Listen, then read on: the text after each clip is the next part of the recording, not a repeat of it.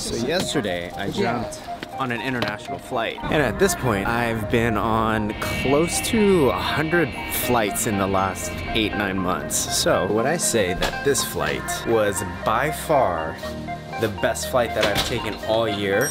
I seriously mean it. The staff was so nice, and after being on so many flights where all the people flying just really don't want to be there, the flight attendants are so jaded.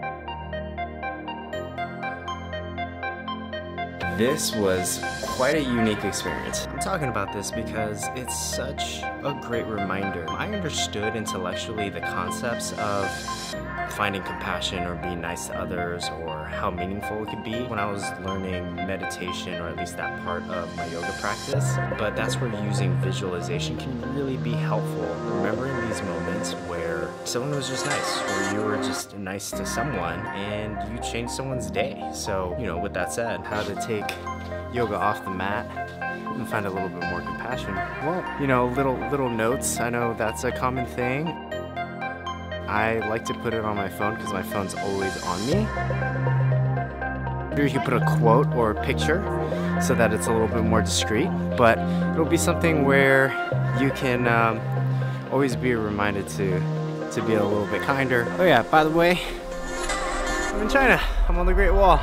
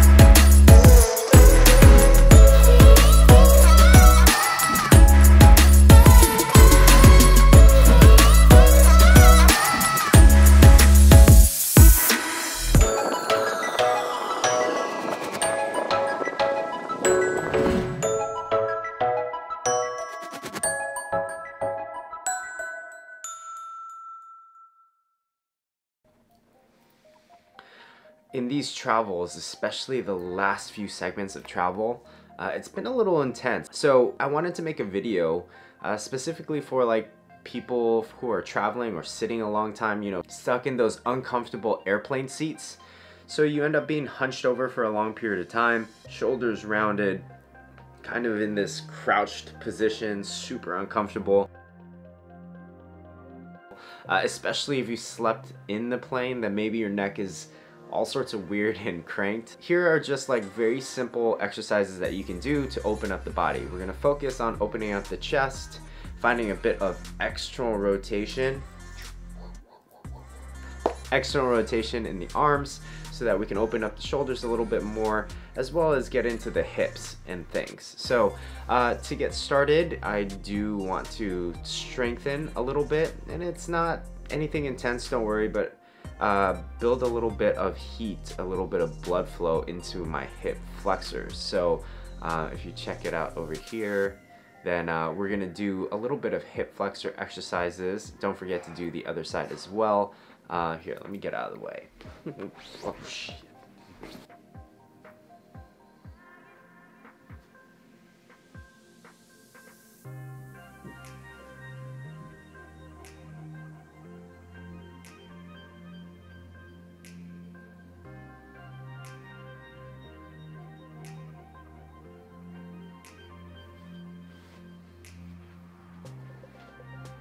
That's a little bit of strengthening.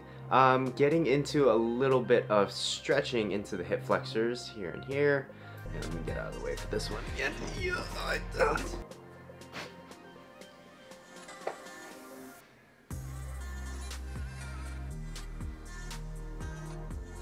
we're just going to make it a little bit more active as opposed to dumping down into the pelvis. So squeezing the glute is going to help you find a little bit of a posterior tilt in the pelvis, just tilting your pelvis back. What this is going to do is access your hip flexors a little bit more, your psoas.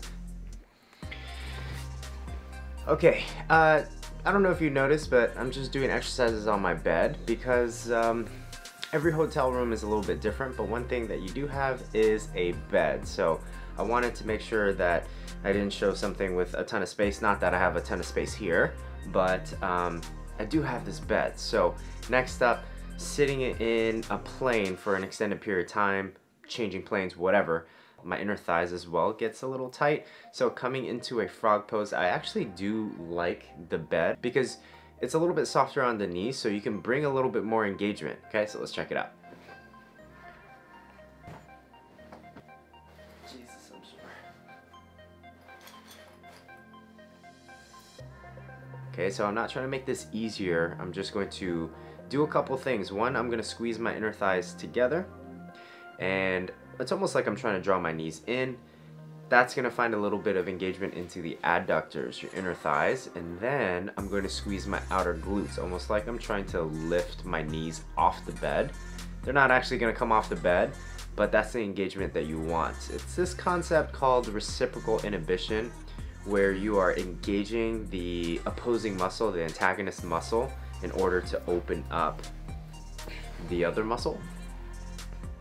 Alright, getting into the shoulders a little bit. Again, I'm not going to make this entirely passive, and you might want to, especially if you're a little bit more tight. I do teach yoga for a living, and I've been doing yoga for like 17 years at this point. So I feel like in my body, just making things very passive starts stretching into the tendons and ligaments, which I don't really want.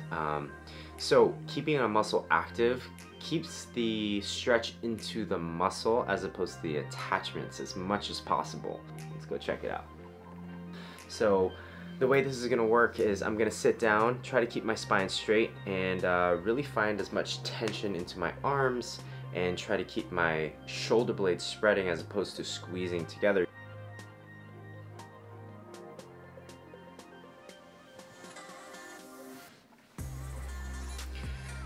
Alright, next up, low back tends to get tight. More specifically, your QLs, which is this part right here. Low back on the side. And there's a couple ways I like to stretch into my QLs. Actually, it's the same twist done two different ways.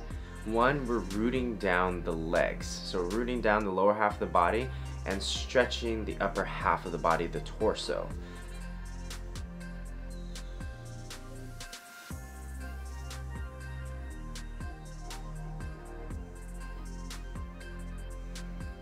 And the other way is we're rooting the upper body down and twisting the legs. It's just a supine twist, just done a little bit differently.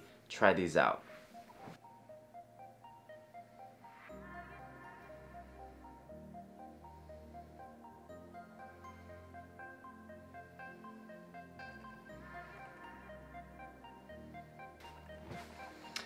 Okay, last quick exercise.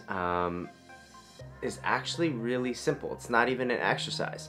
You're just going to kick your feet up against the wall. It doesn't need to be on the bed. You can do this on the floor. You can do this wherever. If you have a chair, I have a chair over here on the side. You can rest your legs up. Your legs don't necessarily need to be straight.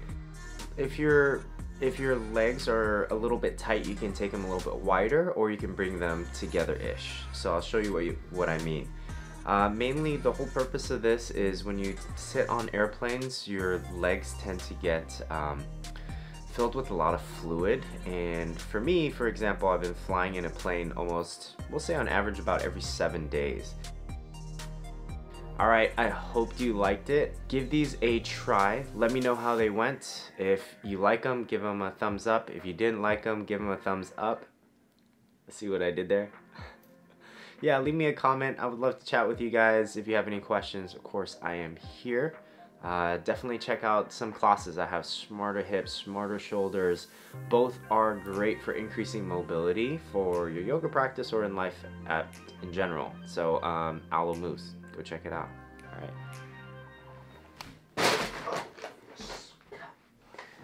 All right. Okay.